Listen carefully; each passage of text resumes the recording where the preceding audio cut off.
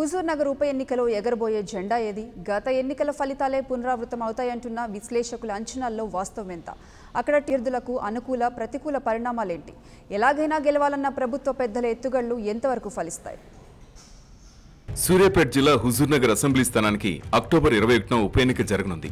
ఈ ఎన్నికలో విజయం సాధించేందుకు అన్ని పార్టీలు తీవ్ర కసరత్తులు చేస్తున్నాయి. ముఖ్యంగా ఇక్కడ కాంగ్రెస్, టీఆర్ఎస్ నేతలు హోరాహోరీగా పోరాడుతున్నారు. తమ స్థానాన్ని తిరిగి భద్రపరుచుకునేందుకు కాంగ్రెస్ ఫైట్ చేస్తుంటే అధికార టీఆర్ఎస్ మాత్రం ఈసారి ఎలాగైనా జెండా పాతాల్సిందేనన్న పట్టుదలతో కనిపిస్తోంది. ఇప్పటికే ఈ రెండు పార్టీలు తమ అభ్యర్థులను ప్రకటించడమే కాకుండా ప్రచార పరంలో దూసుకుపోతున్నాయి కూడా. నిజానికి రెండు పార్టీల నేతలు 2-3 నెలల నుంచే అంతర్గతంగా ప్రచారం చేసుకుంటూ పోతున్నారు. ఎందుకంటే కాంగ్రెస్ నుంచి పోటీలో ఉన్నది పీసీసీ అధ్యక్షుడు ఉత్తమ్ కుమార్ రెడ్డి సతీమణి పద్మావతి. గత ఎన్నికల్లో పార్టీ తరపున కోదాడ నుంచి ఎమ్మెల్యే అభ్యర్థిగా బరిలో దిగి ఓడిపోయారు.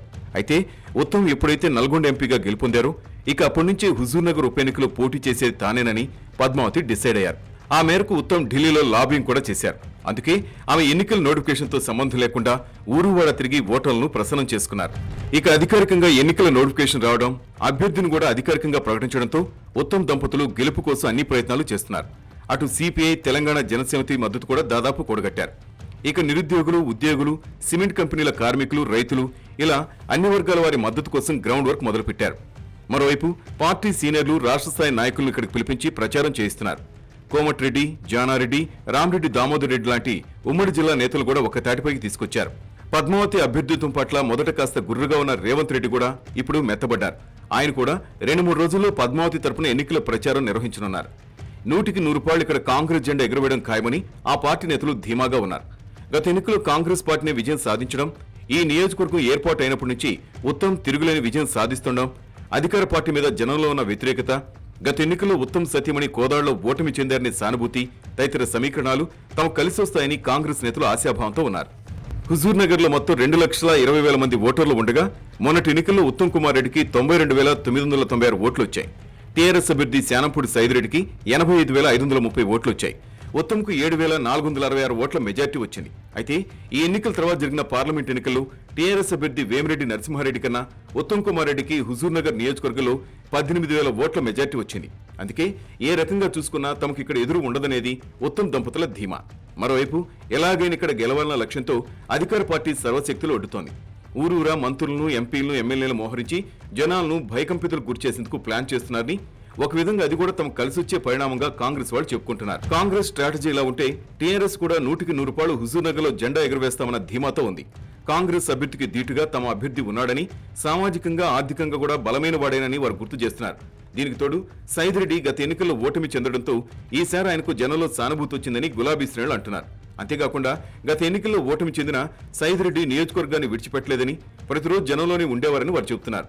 అంతేకాకుండా ప్రస్తుతం ఈ నియోజకవర్గం పరిధిలో ఉన్న 7 మండలాల్లో మెజార్టీ ఎంపీపీలు, జెడ్పీటీసీలు, సర్పంచ్, ఉప సర్పంచులు టీఆర్ఎస్ వారే ఉండడం తమకు కలిసొచ్చే పరిణామంగా చెప్పుకుంటున్నారు. మరోవైపు ఉత్తమ్ ఇంతకాలం ఇక్కడి నుంచి ప్రాతినిధ్యం వహించడం వల్ల సహజంగానే ఆయనకు జనంలో వ్యతిరేకత ఉంటుందని టీఆర్ఎస్ నేతలు భావిస్తున్నారు. గత ఎన్నికల్లో ఉత్తమ్ ఓటమి పాలయ్యేవారని, కానీ కాంగ్రెస్ అధికారంలోకి వస్తుందని, ఉత్తమ్ ముఖ్యమంత్రి అవుతాడని విస్తృతంగా ప్రచారం జరగడం వల్ల గుడ్డిలో మెల్లలాగా అప్పుడు ఉత్తమ్ గెలుపొందాడని సైదిరెడ్డి అంటున్నారు. ఈసారి మాత్రం తమకు ఎక్కువ ఛాన్స్ ఉందని ఆయన గట్టి ధీమాగా ఉన్నారు. మరోవైపు టీఆర్ఎస్ ప్రభుత్వం చెప్పిన సంక్షేమ కార్యక్రమాలు కూడా తమకు లాభిస్తాయంటున్నారు. ఇకపోతే హుజూర్నగర్ లో అభ్యర్థులు ఇంకా తమ నామినేషన్ దాఖలు చేయలేదు. మంచి ముహూర్తం కోసం వారు చూస్తున్నట్లు తెలుస్తోంది. పద్మావతి 30వ తేదీన తన నామినేషన్ వేసే అవకాశం ఉంది. సైదిరెడ్డి 28వ తేదీ లేదంటే 30వ తేదీన నామినేషన్ వేసే ఛాన్స్ ఉంది. ఇక రెండు పార్టీలు కూడా తమ అగ్రనాయకులను పిలిపించి హోరాహోరీగా ప్రచారం నిర్వహించాలని ప్లాన్ చేశాయి. కాంగ్రెస్ తరఫున ప్రియాంక గాంధీని రప్పించి ప్రచారం చేయించాలని ఉత్తమ ఆలోచన. ఇటు అధికార పార్టీ తమ పార్టీ టీం మొత్తాన్ని ఇక్కడ దించి ఎన్నికల పనులు అప్పగించినట్లు తెలుస్తోంది. ఇప్పటికే ఎన్నికల ఇన్ఛార్జిగా పార్టీ ప్రధాన కార్యదర్శి పల్లా రాజేశ్వర రెడ్డిని నియమించారు. మరోవైపు మంత్రులు కేటీఆర్, జగదీష్ రెడ్డి పర్యవేక్షణ చేస్తున్నారు. మొత్తంగా ఈ ఎన్నికను ఈ రెండు పార్టీలు కూడా చాలా ప్రతిష్టాత్మకంగా తీసుకున్నాయని చెప్పొచ్చు. ఉన్న ఏ ఒక్క అవకాశాన్ని కూడా వదులుకునేందుకు వారు సిద్ధంగా లేరు. అయితే ఎవరు గెలుస్తారు, ఎవరు ఓడుతారనేది ఇప్పటికిప్పుడు ఖచ్చితంగా డిసైడ్ చేయలేని పరిస్థితి ఇక్కడ ఏర్పడింది. ఎందుకంటే రెండు పార్టీల్లో కూడా అంతే ప్లస్లు, అంతే మైనస్లు ఉన్నాయి.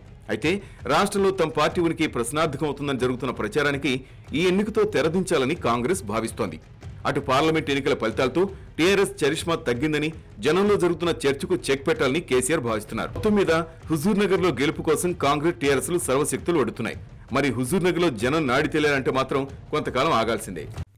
For more updates please subscribe 99TV Telugu.